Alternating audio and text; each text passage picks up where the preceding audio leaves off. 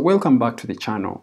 Now, a subscriber of mine reached out and asked if I could help and show them how to create a footer that is full width with a transparent background, just like for this website. And when I checked out the website, this is how it looks like. It has a transparent header, transparent footer, and when you click over here or when you go on any other page, it has a different header and it also has a different footer. Okay, so how do you do exactly that? Now, when we head over here, I've already created a similar header or a similar site having a transparent header and a transparent footer. And when you click over here and go to any other page, it also shows up a different header and a different footer. And this same footer and header look very familiar, like any of this with a top border. And also here it has a top border which is grayish, and also a transparent footer with a top border. So now let me show you how I did that. So back over here into my Elementor website, I created a transparent header and I created a transparent footer. And when you click over here, you realize that I have the footer here, which is over here like normal footer, having a top border, and also the other website content, including the footer menu. The same I did for the header. When I open up over here my transparent header, I gave it site name, including an icon over here, which is a shop icon, and also the navigation widget, including a bottom border.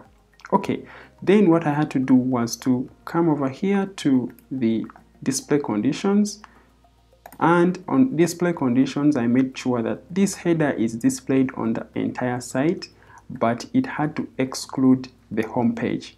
Now the home page is my actual home page, which is this over here. The same thing I did for the footer. Over here I came and added a display condition and excluded the entire site, and at the same time excluded the home page. Now these two rules means that this header and this footer will display on the entire site, but it will not show up on the page that you selected as your home page or the page that you select over here in the exclusion. Now once that is done, I came back to my home page and I simply just copied whatever I created over here. For example, the header, came to my home page and then I pasted the header over here. And the same thing I did for the footer, I pasted it over here on my home page, and I made sure that my home page section, just like over here for the home page, I made sure that it is having a layout that is called fit to screen, so that whenever someone is browsing this, it fits to the screen, just like they did it over here. It's fitting on the screen. So that's how my home page looks like. Then the other thing I had to do was to make sure that our header, which is this over here, doesn't have a background color. So when you look over here, there's no background color, and that makes it transparent. And the other thing, I made sure that it is having, or it is floating on top of the homepage section by adding a negative margin, just like you see over here. The same I did for the footer, which I simply copied from what I had earlier created over here, copied it, came over here to our home page, removed the top border, and simply changed the colors to white for all the menu items, and also for the site name and the site icon.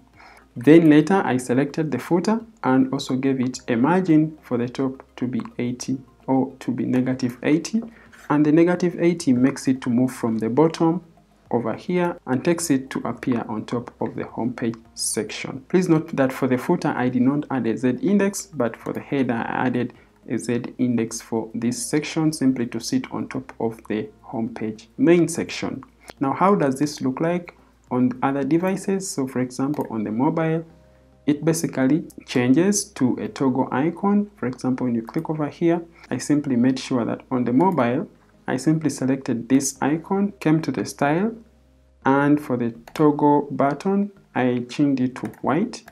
See how it changes, and I didn't give it a background color. Okay, so there is no background color. I simply just made it transparent. Now for our footer, still on our homepage section over here, I simply further reduced on the size of these items in over here, and also for the menu item in the footer, because when you check over on this website, the menu item for the footer doesn't change on mobile version. Okay, so what you have to do is very simple. just come back, select your menu item for the footer, and come over here to content, come to mobile drop down. On the breakpoint, choose none. This means that when this home page is viewed on a mobile tab, it will not break and show a hamburger icon like this one. That's how that is achieved. So the same, even when we go back to our footer over here, I made sure that when I go to the mobile version, this doesn't change. When I click over here, you realize under content breakpoint, it's not breaking. But if I chose like tablet, you will automatically see a hamburger icon show up. But in this case, I don't want that to appear. Then after that, you simply just have to add your rules and save, publish your footer. And the same you do for your header. Add your rules, save and publish, and then you are good to go. Once you update your home page, you realize that you'll have something that looks just like this over here, including the home page. When I click on the home page, that's how it shows up. When I click on all courses, then it's going to take me to the different header that I created, and I excluded it from appearing on the home page, and the other footer that I created and excluded from appearing on the home page too. Even if I go to any other page like about page, the same will appear with the same header. But if I decide to go back to the home page, it will now take us back to display the home page sections that we created that have our header on the home page and our footer on the actual home page. Now this is the exact same replica of how this website was made, including the header and also including the footer. Put aside the fact that this header slides in. If you want to achieve that, you can simply just come back here to your header section and select your header. After selecting your header, simply just come here to advanced, come to motion effects, and entrance animation. You can simply just say fade in, or you can choose any other option, for example like slide in down, something like that, and you can choose the speed, slow or fast. So when I update this, I come back here to our about page. You see how that looks like.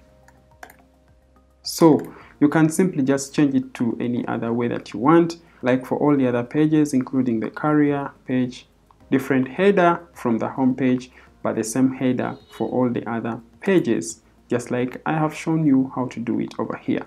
In case you want these templates over here, I'm going to leave a download link in the description box below for both the header, the footer, and the homepage section. Thank you so much for watching. In case you have any questions or comments, please let me know down in the comment box below. Otherwise, have a good time and goodbye.